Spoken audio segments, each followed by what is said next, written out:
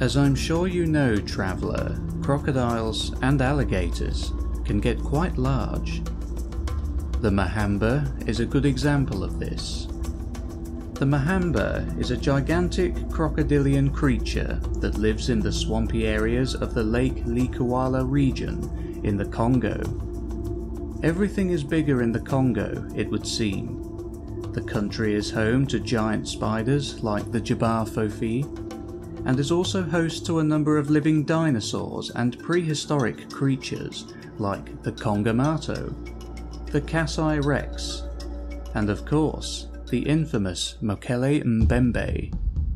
Along with these ancient giants who rule the untouched areas of Africa, we have the Mahamba, an enormous crocodile which some believe to be a surviving sarcosuchus, which we are told went extinct around 93 million years ago.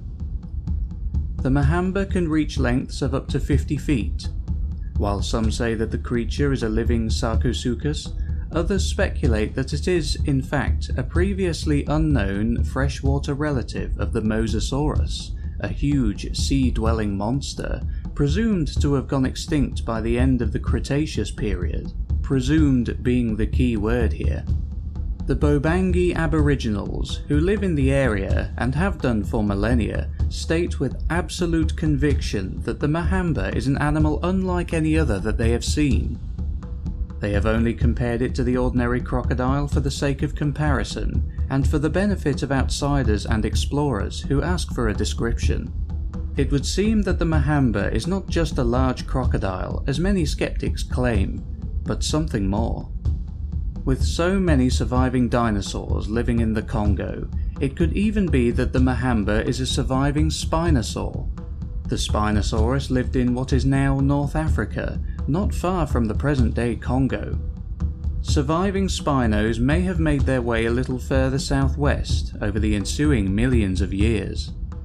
The Mahamba was first reported by a Westerner in 1889 by a man named John Reinhard Werner, an engineer working in what was then known as the Congo Free State.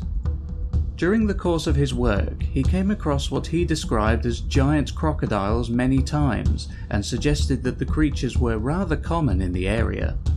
Werner worked on a steamboat, the AIA. He stated that the enormous crocodilians common to the area were around 50 feet in length. How did he know this? The steamboat he worked on was 42 feet in length. With this as his point of reference, he was able to deduce the length of the monster crocs as they swam alongside the boat. On one occasion in the late 1880s, Werner and his assistant, a local boy, had made their way from the boat to a large sandbank to go duck hunting. Having shot one, and seeing that the rest of the ducks had taken flight and landed again past a low ridge of sand, they knelt down and then crawled along behind the ridge in order to get close enough to take another shot. Upon reaching a suitable vantage point, Werner raised his head and looked over the ridge. The ducks were still there, but they were not the only thing waiting for him. Less than 50 yards away, about halfway between he and the ducks, was what he described as the biggest crocodile he had yet seen. He reported that it was around 50 feet long, and the centre of the saw-like ridge on the top of its back was about 4 feet above the sand on which its belly rested. Having only a shotgun with him, and needing something more powerful in order to take down a creature of such a size, he sent his assistant away to fetch his rifle. As the assistant would be some time getting to the steamboat and then back again, he decided to stay where he was and observe the immense crocodilian creature. It didn't seem to mind his presence, either because it was asleep or he was out of its line of sight. After a short while, some ducks landed close by and they were within shooting range. Remembering that there was no food on board the AIA steamboat, he decided to aim and fire at another duck, which he successfully bagged.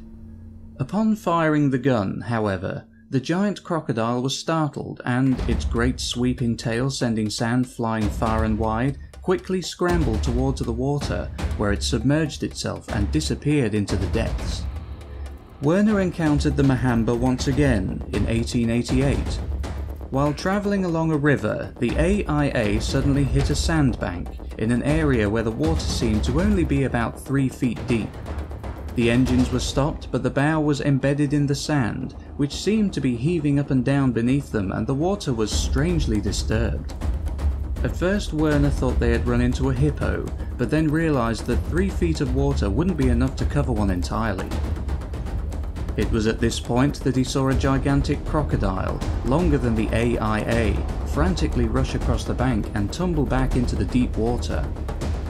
He stated that they must have hit the creature while it was underwater and jammed it into the sandbank, at which point it freed itself and made its escape. Werner was fortunate. He had witnessed the Mahamba several times and lived to talk about it. It's likely that there were a few explorers who did not, however. With so many witnesses coming forward and reporting animals of gigantic proportions and titanic prehistoric beasts still living in the deepest, darkest corners of the Congo, is it really fair to dismiss the Mahamba as make-believe? Freshwater crocodiles, saltwater crocodiles, alligators, caiman and gharials, they come in all different sizes. With the Nile crocodile reaching 20 feet in length, this shows that this type of creature can grow extremely large, so why couldn't it grow larger still?